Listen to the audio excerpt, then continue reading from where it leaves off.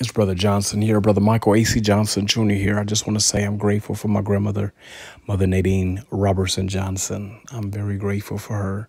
She's the only grandmother that I met.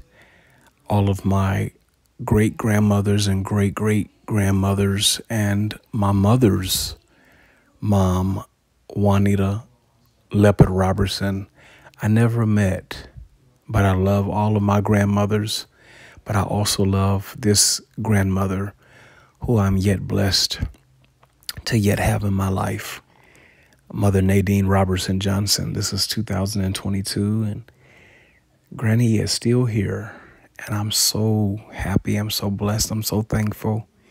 I praise the Lord for all that she has done for our family and for friends and people that she has helped out, different families, and, helping other parents with their children and opening up her home along with our late grandfather, Willie B. Johnson Sr.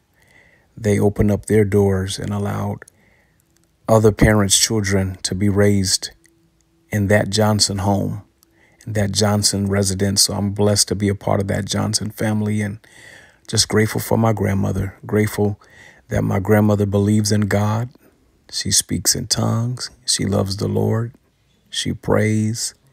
She's a Christian lady, and she loves all who is attached to her.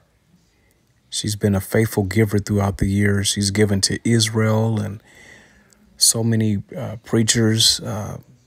What's his name? Pastor Evangelist Jimmy Swaggart, and Feed My Starving Children. And my grandmother has done a lot. You name it. I'm grateful for my grandmother, Mother Nadine Roberson-Johnson. Praise the Lord.